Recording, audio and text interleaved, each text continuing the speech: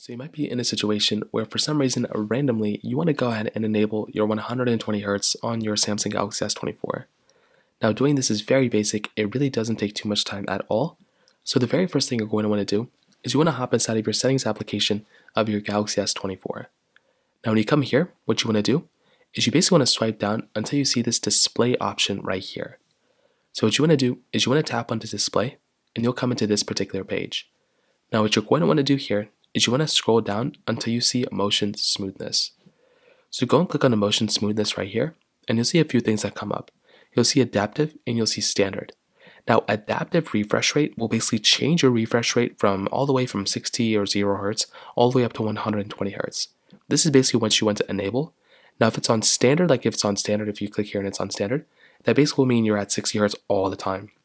But if you are on adaptive, it's going to be smoother and it's going to be so much smoother in every single way. And you can get an idea of like adaptive versus standard.